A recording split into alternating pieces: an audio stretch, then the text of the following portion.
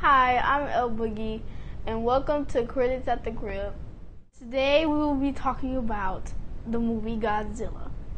So, I thought it was very exciting, extraordinary, and everything.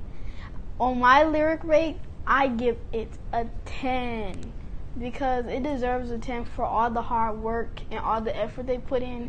And my favorite character was Godzilla, of course, because he is the one that tried to stop evil and help rights from wrongs and all that good stuff.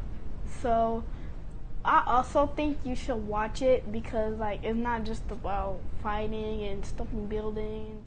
And the most exciting part about it is when Godzilla turned into fire and spread fire and ate the little dragon.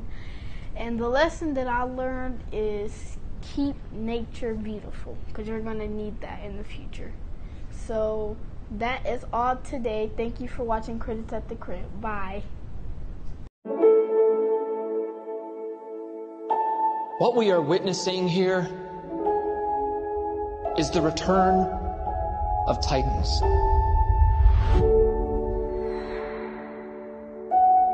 How many of these things are there? 17 and counting. That's messed up.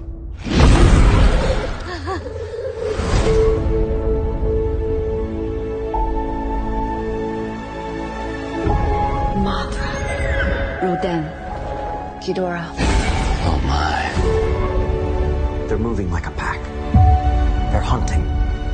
They all respond directly to an alpha. We stopped this Ghidorah. We stopped them all. Is there another creature that might stand a chance against him?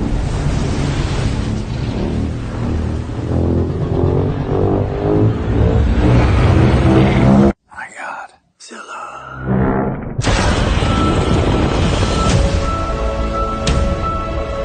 Our planet will perish, and so will we. Unless we set Godzilla free.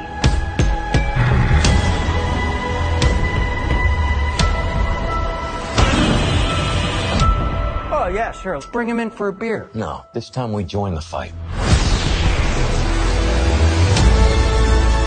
Run.